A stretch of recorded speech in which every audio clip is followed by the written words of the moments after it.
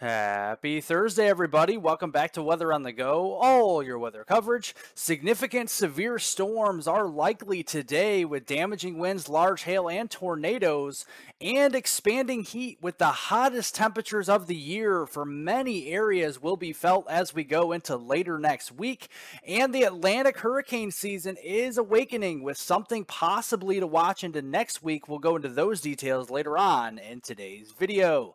But first, looking here at the El Nino conditions across the Central Pacific, the El Nino continues to intensify with rapid warming of the waters out here just to the west of South America and the Central Americas. This is near the equator, and that's where we look for El Nino and La Nina conditions. And with warmer than normal temperatures out here in the waters, that does signal an El Nino. Remember, a La Nina is with cooler water temperatures. So looking here at the chart, what you see is a bunch of numbers here and a bunch of data points. What this means is the positive values are El Nino, especially if you get plus 0.5.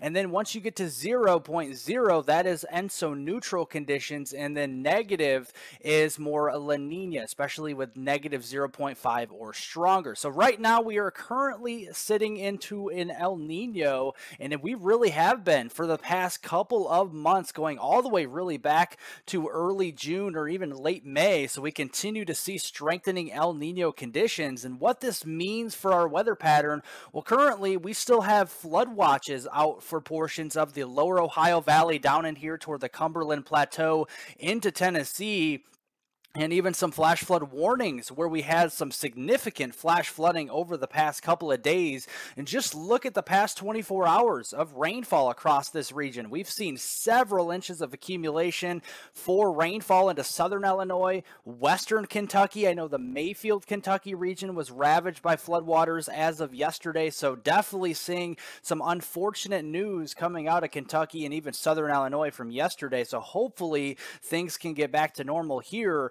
But as we go through today, the cold front will continue to drop south. So if anything, western Kentucky and southern Illinois should get a chance to dry out every single hour of the day today that goes by. The chances will be dwindling for precipitation there. So that's some good news. But we do have the chance for some severe weather. We have an enhanced risk of severe storms across two zones today. One of these is up here across the portions of the southern Great Lakes from Detroit, getting down through Toledo here into portions of northern Ohio and to northwest Pennsylvania, including the Erie, Pennsylvania region. And then we have an enhanced risk back here across the southern plains from the Front Range of eastern Colorado down into southwestern Kansas and the Oklahoma Panhandle here. This could be for some significant damaging winds of hurricane force. Also, we could be seeing some 2-inch or larger hail in diameter and possibly a few isolated tornadoes, and some severe weather could also be sneaking down through Kentucky,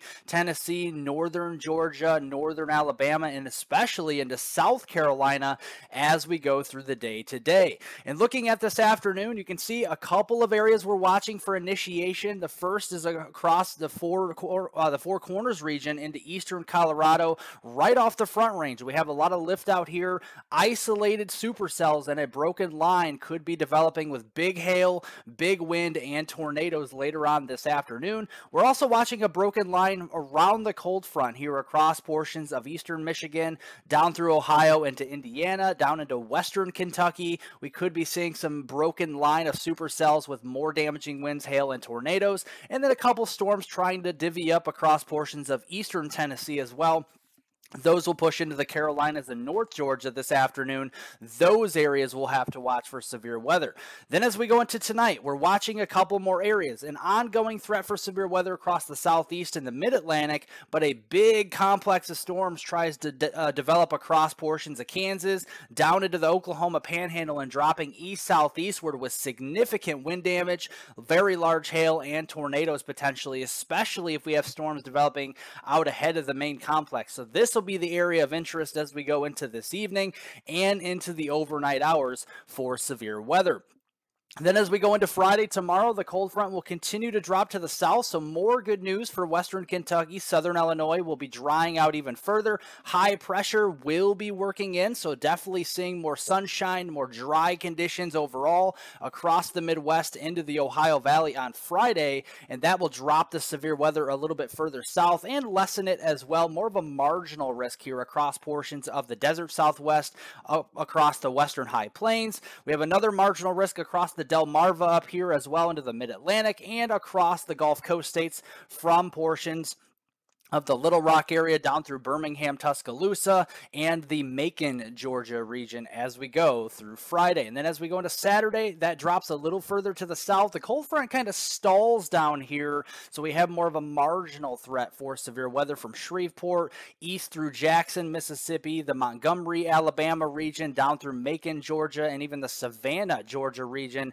And we could also have a few rumblers over there into Myrtle Beach, South Carolina as well. So just some areas of concern going forward through Friday into Saturday for severe weather. We definitely will be keeping an eye on that. But overall, the total rainfall accumulation now through Sunday, expect some decent rains, especially with that complex back here into eastern Colorado, southwestern and western Kansas, down into northern Oklahoma. We could be seeing several inches of rain, and we've had a lot of flooding events, so we have to continue to watch this. Even though we have the threat for severe weather, we have another threat for severe weather in the form of flooding potentially across these areas, so we'll be watching that. More enhancement to the rainfall across the southeast with a couple more storm complexes moving through, and across the northeast as well, up across the Delmarva there into New York State, Vermont, and portions of New Hampshire. We could be seeing some decent rains going through this weekend as well. Looking at the overall weather pattern this weekend, beyond that cold front as it drops to the south, this will give us a reprieve with some of the heat as we go across the eastern two-thirds, but it is a different story all the way across the west, where it is going to be heating up in a big way, not only for California, the Four Corners region, or Nevada, but even farther north into the Pacific Northwest and perhaps even southwestern Canada, British Columbia, Alberta, Saskatchewan. We could be getting in on the heat this weekend. And looking at the temperatures for the United States, yeah, look at the heat, guys. It's 116 in Phoenix, 120 plus in Death Valley. We have 100-degree heat all the way up into Washington State, Oregon, and Idaho today. And then as we go into Saturday, that cold front will give us a reprieve across the eastern two-thirds of the country, with the heat dropping further south. So the Dallas-Fort Worth area, I hate to say it, but it will be cooler into the middle 90s on Saturday, 96 there. 94 into Wichita Falls, and then 113 as we go into portions of the Phoenix region on Saturday. And then early next week, we will start to see the heat try to transition west to east across the United States, with the center of the ridge of high pressure across the Four Corners region. And then late next week, that just all expands across the United States, especially over here into the Great Lakes region and portions of the Mid-Atlantic as well. And the jet stream moves further north as we go in towards next week. So the active storm track will live further north across portions of the Canadian provinces into southeastern Canada and maybe the upper Great Lakes region as we go into next week. So it will be hard-pressed to see any precipitation for the most part across the Great Plains states, unless you live in the Dakotas or back up into Minnesota there. But you can see the active storm track will be shifting north into Alberta, Saskatchewan, Manitoba, and Ontario, with maybe some storm chances later next week and the next weekend for portions of the Great Lakes on the northeastern periphery of that ridge. And looking at the temperature trends early next week, yeah, the heat will be building. 100-degree heat all the way up to the international border early next week, but that just takes off even further later next week. We're up to 100 up here into the Omaha region, closing in on 100 in Des Moines and even the Twin Cities region. So the heat will be building further north as we go through later next week. And the Climate Prediction Center is bullish on this, with well above average temperatures taking us into the first couple of days of August as well, through August 2nd. So we'll be able to watch out for that, with most of the United States above average at that point.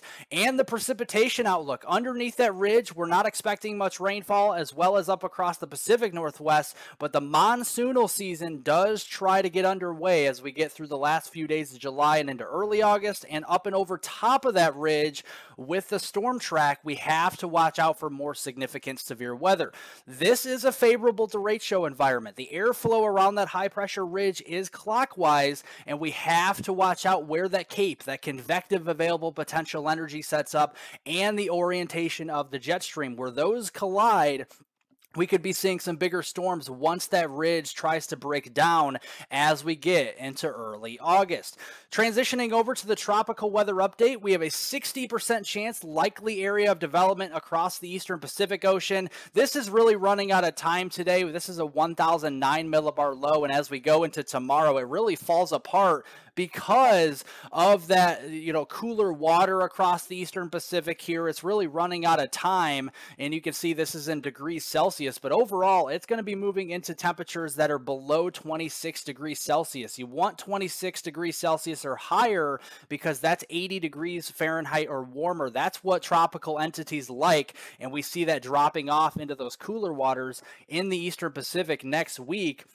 But across the North Atlantic, we are continuing to watch Tropical Storm Don. It continues to remain away from land for the most part across the North Atlantic. This will continue to remain at tropical storm status through this weekend, then dropping back to tropical depression status by early next week and kind of skirting just to the east of the eastern Canadian provinces here.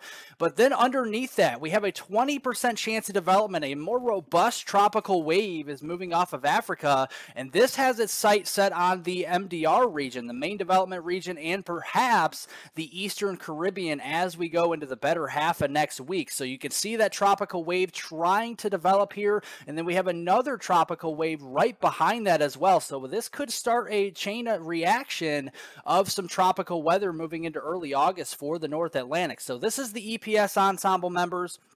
This is where it clusters up some of the low pressure tracks with this as we go into this weekend. You can see that tropical wave down here well to the east of the Lesser Antilles. But by the time we get into later next week, especially Wednesday onward, this pushes it across portions of the Lesser Antilles and toward Puerto Rico and the Dominican Republic in the eastern and central Caribbean. And this will be something to watch with the warmer waters out here, 28, 29, 30 degrees Celsius. That's 80 to mid 80s for the sea surface temperatures in Fahrenheit across this region. So we need to keep an eye on this, especially if the wind shear is favorable. I do think we have a brief window where the wind shear is actually low enough for development in the Eastern Caribbean. So we'll continue to watch that as well. Well, if you like detailed weather breakdowns on North America, including Southern Canada, the United States, and the tropics, be sure to hit the subscribe button down below.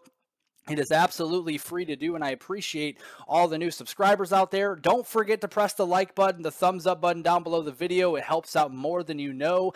And if you want to follow me on Twitter for additional weather forecast updates, hit the description down below the video. The link to Twitter is on there. It's at hweather420. I do post on that platform very frequently throughout the week as well. Otherwise, thank you guys so much for watching. Go check out my new YouTube channel I just started up. I will be posting videos on that throughout the next couple of days, and that will be mainly for the north central United States. So if you live in the north central United States, go check out that YouTube channel. The description for that will be down below as well, and you guys can get more weather information about the Midwest, the northern and central plains and Great Lakes region and stuff like that moving forward as well. Leave any comments, questions, and concerns below. I'll get to those later on today, and I hope everybody has a great rest of their Thursday out there.